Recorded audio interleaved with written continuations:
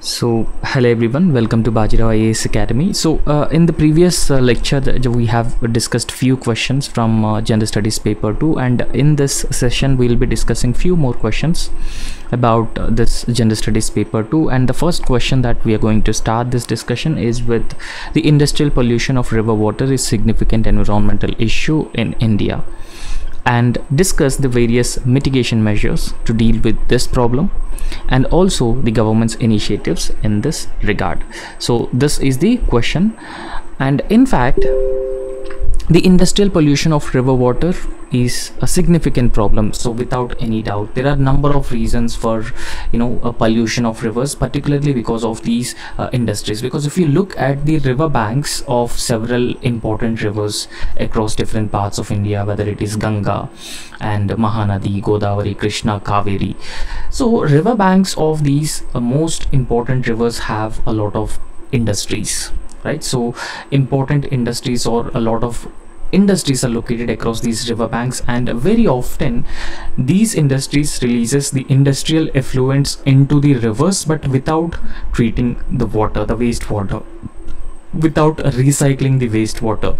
And in fact this industrial water is a source of pollutants and nutrients and many other chemicals, and that pollutes the river water. They increase the temperatures of the water, and they add a lot of nutrients into the water, and they also consist of a lot of harmful chemicals, and that would threaten or endanger the marine organisms or change the ecosystem of that the existing rivers. So all these are due to the industrial effluents are being released without the water, the wastewater is not being or properly treated. Now in this context we need to discuss various mitigation measures and how these mitigation measures would address this particular problem of industrial pollution into rivers, and also the government initiatives which were launched to mitigate the industrial pollution in India. And this approach of the question is very simple and easy, it's not too difficult. So in the approach, just describe how industrial pollution affects the river water in India. So you need to write about that in the introduction, and then write the mitigation measures to deal with this problem, and then write government initiatives to overcome the problem of the industrial pollution into the rivers. So in the introduction itself, what you have to do, so you need to briefly define, you can also write the pollution or the level of pollution within these important rivers, whether Ganga, Brahmaputra and Mahanadi, Godavari, Krishna and Kaveri rivers. And in fact industrial pollution without any doubt harms the river water in India, right? So it harms the river water in India in several ways, so including toxic chemicals, heavy metals, eutrophication, biodegradation, and even untreated sewage. So they are being indiscriminately released, particularly the untreated sewage water is indiscriminately released into the rivers. So as I have already told you that the toxic chemicals, and these toxic chemicals, heavy metals, consist of a lot of nutrients, and they change the ecosystem or the nature of the aquatic ecosystem, and that is a cause of concern for the aquatic organisms. And in fact I hope you knew about what constitutes eutrophication, and eutrophication over a period of time lead to the formation of dead zones as well. Now eutrophication generally means that when industrial pollution is being released into the rivers. So as I have already told you that the industrial pollution mainly consists of the chemicals, harmful chemicals, as well as heavy metals, right? So these are the pollutants, industrial pollutants. So both chemicals and heavy metals consist of a lot of nutrients as well, right? So a lot of nutrients as well. So because of the prevalence of nutrients in the water which is being released from the industries, there will be a lot of growth in algal blooms, right? So a lot of growth in algal blooms, and in fact when these algal blooms are growing, so they use a lot of oxygen which is prevalent in the river water, and that makes the existing oxygen insufficient for other aquatic organisms. So therefore it increases the biological oxygen demand. Algal blooms increases the biological oxygen demand and thereby reducing oxygen, so which is required by the other aquatic organisms. And over a period of time the rivers would develop into eutrophicated rivers, or river eutrophication would generally takes place. Eutrophication of rivers would takes place. So this is very important concept. You need to understand what is biological oxygen demand and what is eutrophication and how these algal blooms grow. So because when the water which is being released into the rivers without the treatment, so this water has a lot of nutrients, and this nutrients have algal this nutrients facilitate the growth of algal blooms, and algal blooms reduces the level of oxygen in the water because they consume a lot of oxygen which is present in the water. But other aquatic organisms also require oxygen, so thereby reducing the level of oxygen in the water, and over a period of time, because of uncontrolled growth of these algal blooms, leads to the eutrophication and even biodegradation of the existing algal blooms would also consume a lot of oxygen. So all these factors are because of the toxic chemicals, heavy metals which are being released from this industrial pollution or water. So it adversely affects the water quality, and that causes existential problem for aquatic life, health risk for those living near the rivers. And for example, there are a lot of industrial cities like Allahabad, Kanpur, Varanasi. So most of these cities across river banks of river Ganga, and they contain a lot of factories. So so all of these river banks have contained many industries. So these industries including chemical plants, tanneries, distilleries, hospitals and slaughterhouses. So all these different hospitals are located across different industries are located across the river banks. So there are certain mitigation measures. These mitigation measures will help deal with this problem in a very effective manner, right? So one thing that we need to understand is that because of the toxic chemicals and heavy metals released into the water, so it results in eutrophication of river water because of excess growth of algal blooms, and it would also result in biomagnification as well. So I hope you knew about this biomagnification, and it would also result in bioaccumulation as well. Biomagnification and bioaccumulation as well. So these would be the consequences of the industrial pollutants which are being released into the water. So biomagnification, bioaccumulation. Now the problems are that it actually change the aquatic ecosystem, right? So aquatic ecosystem would be changed, right? So it would lead to the loss of biodiversity as well. So we can say that this is biodiversity loss, that would be another. And water will not be potable, or it would also result in drinking water shortages or water crisis, as well, right? So health problems as well, right? So these are all the consequences of rivers are being polluted, and river water also may not be used for the agriculture when it is heavily polluted. So these are the all consequences, and because of that reason there is a need to undertake certain mitigation measures, and these mitigation measures would address the problem. So what mitigation measures have to be undertaken to address the problem of these industrial pollution? So first and foremost, there is a need to bring in green chemistry.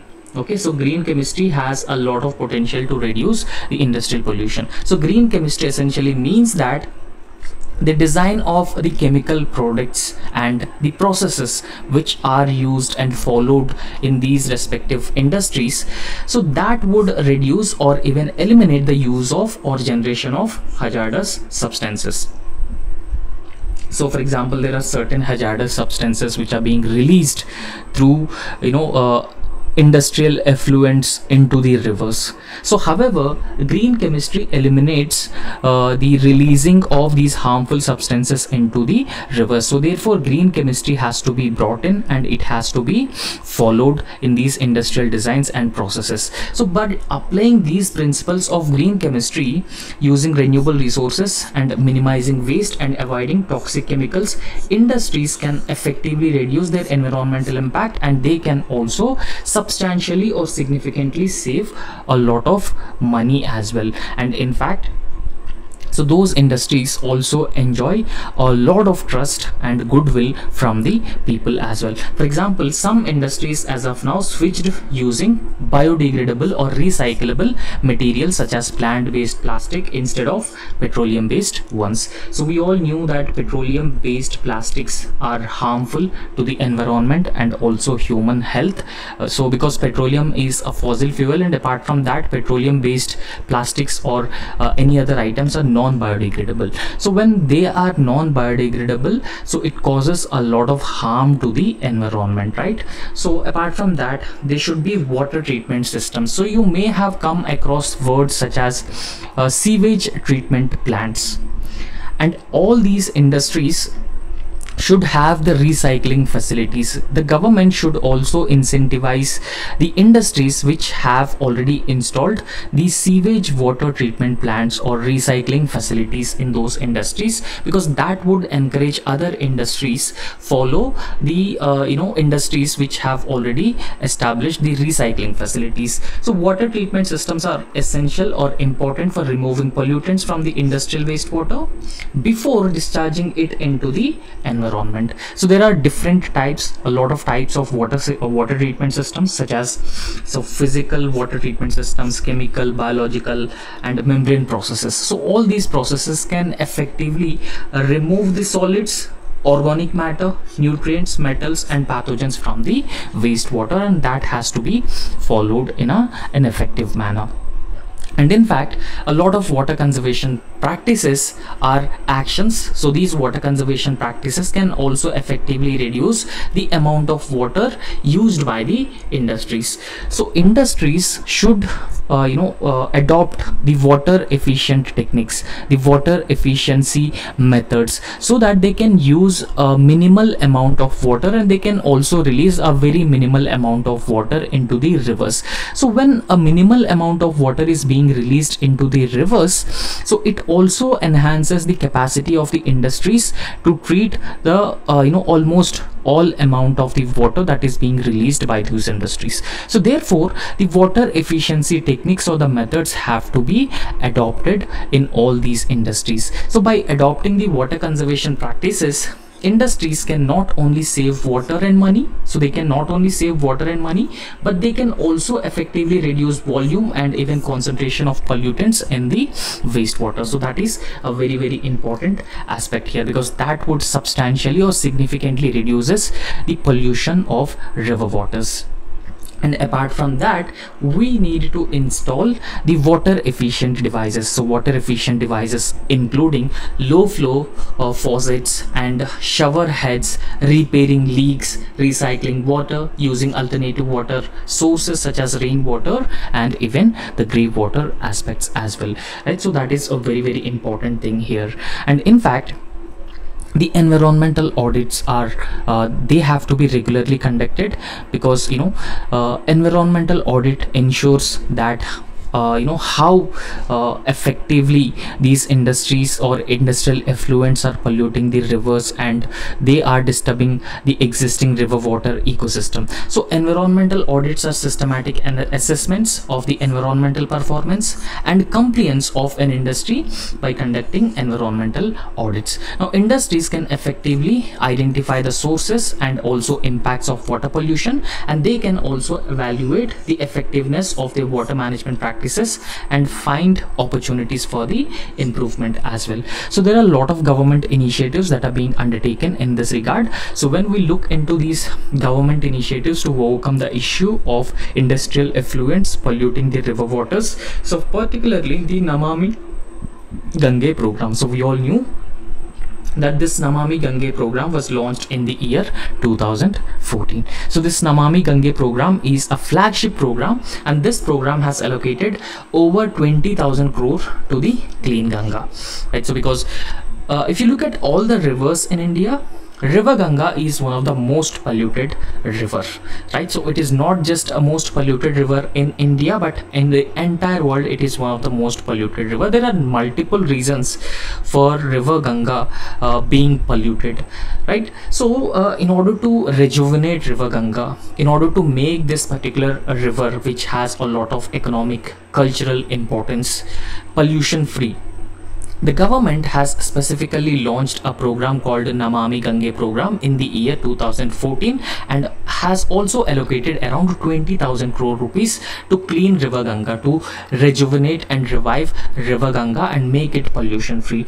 So under this Namami Gange program, so 11 common effluent treatment plants were installed, right? So effluent treatment plants were the plants which were established at the river banks, so that these effluent treatment plants can treat the water which is being released from the industries, or even the urban municipal wastewater would also be treated properly, recycled properly, and the recycled water then would be released into the river, right? So across the major industrial zones, 11 common effluent treatment plants were established along the river Ganga. Now as of 2023, industrial discharge into Ganga has reduced by 70% according to the National Mission for Clean Ganga. And Central Pollution Control Board, through its real-time monitoring systems, right? So because the overall objective of the Namami Gange program is to revive River Ganga, but Central Pollution Control Board also regularly monitors the level of pollution or the level of pollutants across different rivers. So Central Pollution Control Board, through its real-time monitoring systems, also it also has the real-time monitoring system. So it tracks the industrial effluents from 3,000 major industries, and their efforts combined with the continuous emission monitoring system have increased compliance by 30% since 2020. And in fact, so it was initiated in 1976. So the GAP is a precursor to the Namami Gange program. So GAP here means the Ganga Action Plan, right? So GAP means Ganga Action Plan. So it was initiated in 1986, and it is the precursor to the Namami Gange program. So despite the existing limitations of this particular program, so it has laid a strong foundation for river cleaning projects in India, particularly River Ganga. So under Ganga Action Plan 2, pollution from the industries which are located along the river banks of River Ganga was decreased by 20 to 25%, though the need for further improvement led to newer initiatives such as Namami Gange program. So remember that the Ganga Action Plan was the predecessor of the Namami Gange program. So after Ganga Action Plan, Namami Gange program was actually launched. So addressing the industrial pollution of river water, it requires a holistic approach. So there is a need of a holistic approach, so thereby combining strict enforcement with technology, incentives for the industries, and there is a need for collaborative action between industries, government, local communities. So they will be key to achieving cleaner rivers and more sustainable future as well. So that's how you can write the conclusion for this particular question. So I hope you have understood the measures that the government has undertaken, or the mitigation efforts that have to be undertaken to recycle the water or recycle the effluents which are being discharged by the industries into the rivers, so etc. So you can add more and more points. Make sure that these points are relevant to the demand of the question. right? So next question was, what role do environmental NGOs can play, right? So we have a lot of non-governmental organizations, and in fact these non-governmental organizations have been working in the area of environment or environmental conservation, right? So environment conservation.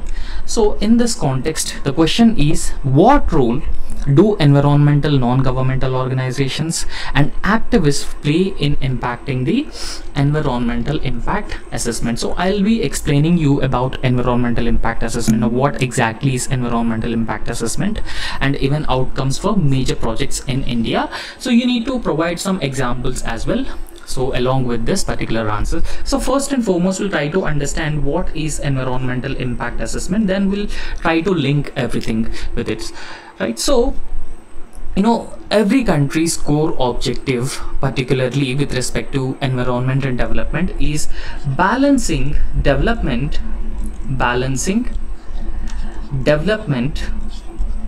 with environmental sustainability. Balancing development with environmental sustainability is the core objective, right? So it is the core objective. Balancing development with environmental sustainability is the core objective of every country's economic growth or economic development. So they must keep in mind the environmental sustainability as well. So as an example, so imagine that there is a Kaziranga National Park. So Kaziranga National Park, so which is located in the state of Assam, right? So Kaziranga National Park. So Kaziranga National Park, without any doubt, it is a sensitive, sensitive ecosystem, and there should be a minimal disturbance to the life which is existing in the Kaziranga National Park, right? Because of its sensitive nature. So but even though it is sensitive in nature, but there are certain developmental imperatives. Remember, tomorrow there is a need to lay a highway in the middle of the Kaziranga National Park, right? So there is a need to lay down a road, a highway in the middle of Kaziranga National Park, because that would substantially reduces the time to travel from one different region to another region, and it also reduces both time and distance. So however, if we construct a road in the middle of Kaziranga National Park, so without a doubt, so that disturbs and even destroys the ecosystem which is present in the Kaziranga National Park. But development is very, very important. Infrastructure is very important for any country, because without infrastructure, real growth and development can never be achieved. So here one concept called environmental impact assessment comes into the picture. Now, what is environmental impact assessment, particularly with respect to this example? Now here environmental impact assessment is that, okay, you can construct a highway in the middle of Kaziranga National Park.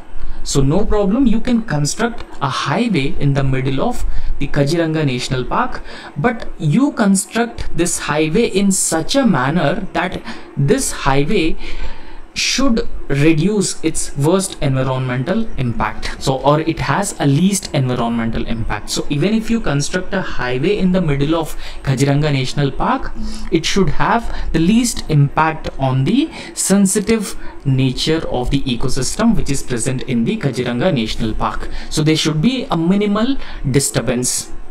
And even if you construct the road, the ecosystem which is present in Kaziranga National Park should withstand itself, should be resilient.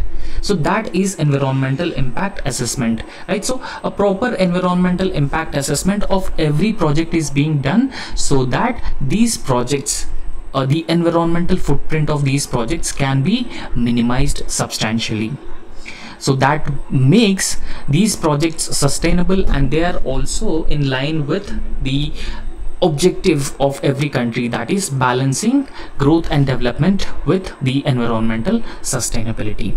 So however, what role environmental non-governmental organizations, so non-governmental organizations are a certain structures with the like-minded people or like-minded organizations. They come together, they fight against the common problems that the people have been facing or the community has been facing, and in fact they are like representatives for the people and the government, in between the government and the people. So they're like a representatives, and they very often communicate the government the problems that the people or the community has been facing. Now in this context, what role the environmental NGOs and activists play in influencing the environmental impact assessment outcomes for major projects in India? And you should also cite some examples with all important details.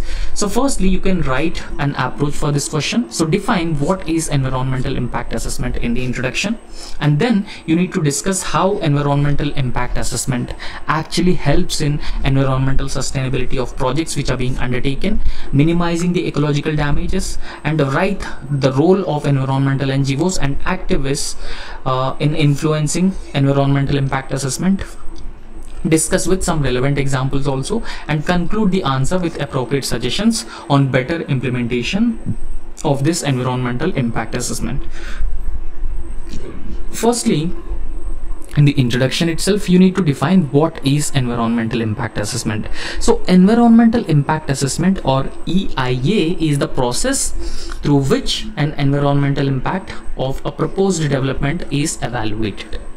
Right? So environmental impact of a particular project is being evaluated. The environmental impact, the worst impact on the environment by undertaking a particular project would be minimized through the environmental impact assessment. And in fact, the environmental impact assessment is a comprehensive and a holistic process, because it takes into consideration the socio-economic, cultural and human health impacts, so all these things.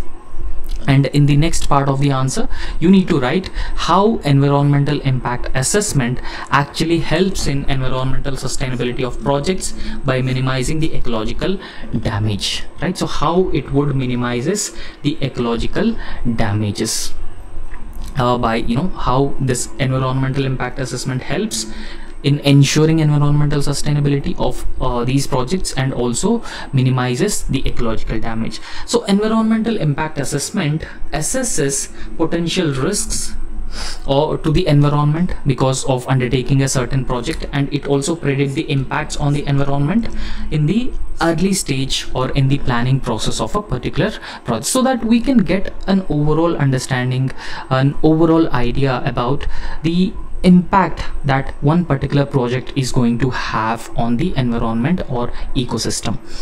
And in fact, the environmental impact assessment also suggests ways to minimize the harm to the environment. So how we can minimize harm to the environment, and that is also important when it comes to the environmental impact assessment. So these harms to the environment can be minimized by adapting certain mitigation strategies, and even so these mitigation strategies would be followed into the developmental plan. And environmental impact assessments would also allow the affected communities or the stakeholders to contribute to the decision making process, so they can also be part of the decision making process, because so there are certain sections of the certain communities who may be displaced because of undertaking a project. Remember, the tribals who have the traditional rights over the land, the forest lands, because of construction of a project, they may lose their traditional rights, they may be displaced. So in this context, the affected communities and stakeholders would also be involved in the environmental impact assessment project when it comes to the decision making. So thereby a comprehensive and even environmentally sustainable decision can be arrived. And it also substantially increases the public trust and accountability as well. So the environmental impact assessment also assesses viable alternatives for the development project, such as combinations that use natural resources more efficiently and effectively. Now, in fact, the environmental impact assessments also help avoid costly and even environmentally damaging modifications that might be required later in the project life cycle. Right. So what role environmental NGOs and activists have in influencing the environmental impact assessment outcome? So what role they can generally play in this context? So the environmental NGOs and activists in India, so they play a very important and a very significant role in advocating for the protection of the environment, because their key concern was the protection of environment, ensuring environmental sustainability, ensuring people are not displaced, even people are displaced from their traditional habitats.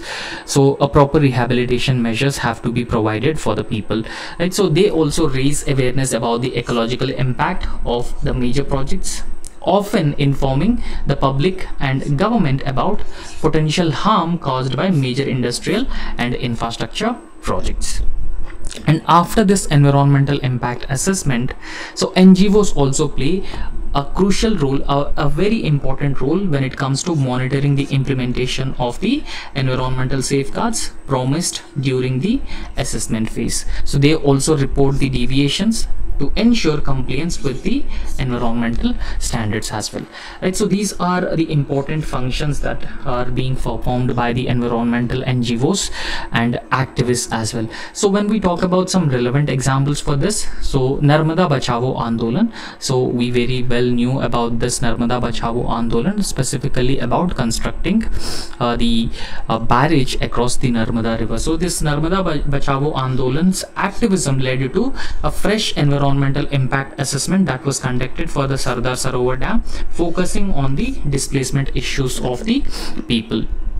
And even there was a Save Western Ghats movement, because NGOs which are being influenced by the Kasturi Rangan committee report on the Western Ghats, so influenced by this Kasturi Rangan committee, because Kasturi Rangan committee has also emphasized on declaring Western Ghats, most of the Western Ghats area, as the environmentally sensitive area, so ecologically sensitive area. So influenced by the NGOs report, so most NGOs have advocated restricting industrial projects in these eco-sensitive zones as per the Kasturi Rangan panel report. And in fact, there was a Vedanta mining project in Niyamgiri hills of the Eastern Ghats, right? So the present day Odisha, where Niyamgiri hills are part of the Eastern Ghats. So a Vedanta mining project. So activists which are being supported by NGOs like Survival International, so they fought the Vedanta bauxite mining project in Odisha.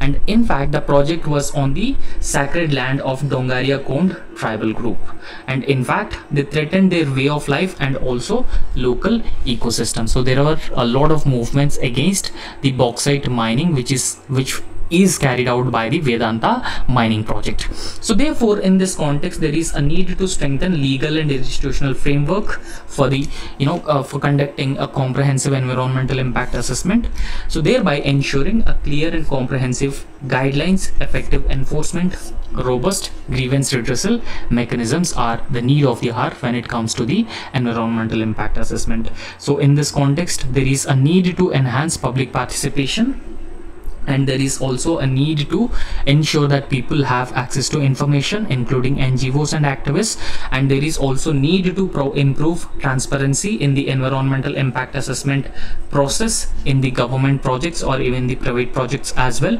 So thereby all the stakeholders can effectively take part in the environmental impact assessment, and they can also take an appropriate decision, so thereby incorporating a more meaningful engagement with local communities and other stakeholders.